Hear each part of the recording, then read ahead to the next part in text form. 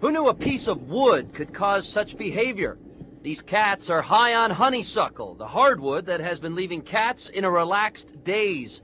Move over catnip. The new addictive vice for these felines is honeysuckle, and it comes in different forms. Joanne Weigel of the Cat House.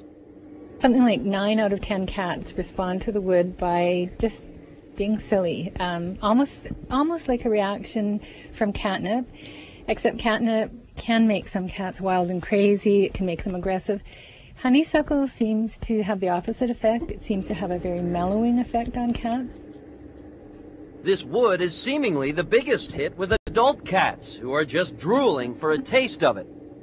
Cats can't seem to get enough of the smell, and it's almost like they're trying to crawl inside this piece of wood. They love it so much.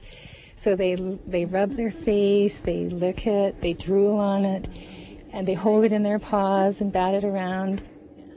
Discovered years ago when Joanne noticed family cats using a honeysuckle tree as a scratching post, today no one seems to know why the cats go ape for the lumber. Despite research, it remains an unexplained phenomenon.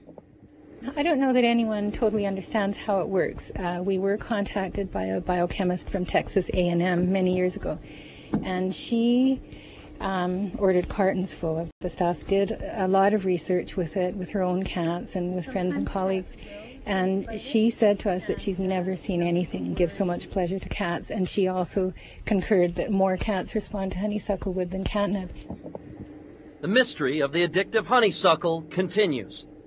Ryan Leslie, Shaw TV.